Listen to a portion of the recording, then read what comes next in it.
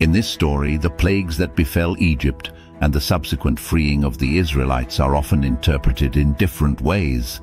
Some believe that the series of plagues were meant to demonstrate the power of God to both the Egyptians and the Israelites, as well as to show that God's power was greater than any of the Egyptian gods. Additionally, these events served as a way to lead the Israelites out of Egypt and towards the Promised Land, reinforcing their faith and trust in God.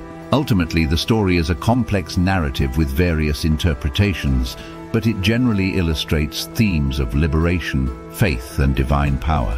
In the biblical account, each plague that struck Egypt was seen as a direct challenge to one of the Egyptian gods or goddesses. For example, the plague of turning the Nile River into blood was viewed as a demonstration of God's superiority over Hapi, the god of the Nile. Similarly, the plague of frogs was aimed at Heqet, the frog goddess, and so on for each subsequent plague.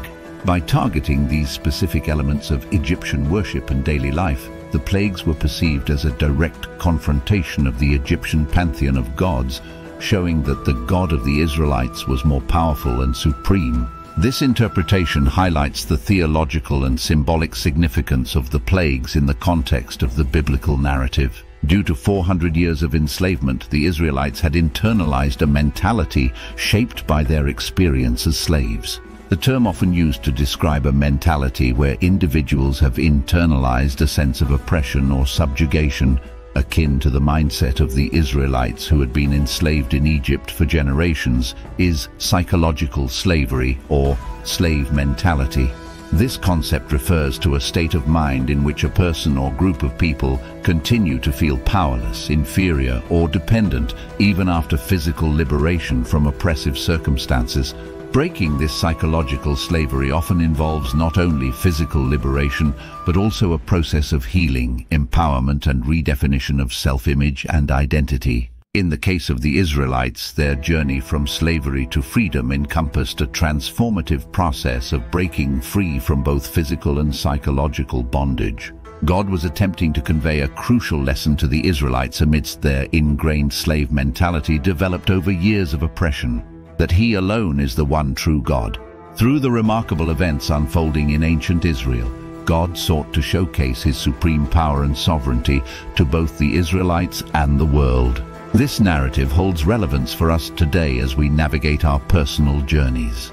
There are instances when we desire instant results and immediate gratification, yet often there is a necessary process that God intends for us to undergo.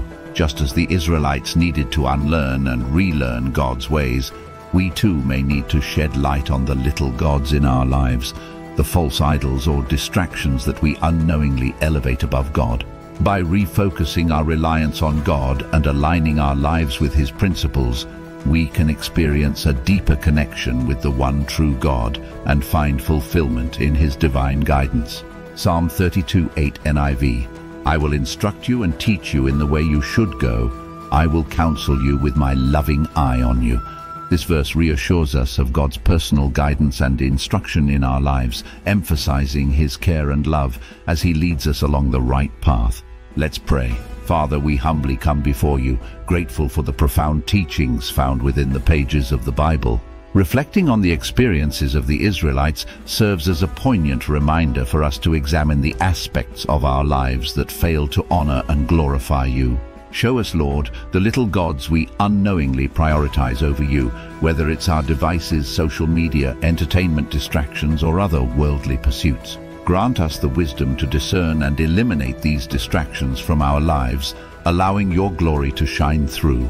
May we not repeat the mistakes of the Israelites by grumbling and complaining, but instead help us to embrace our identity as your children.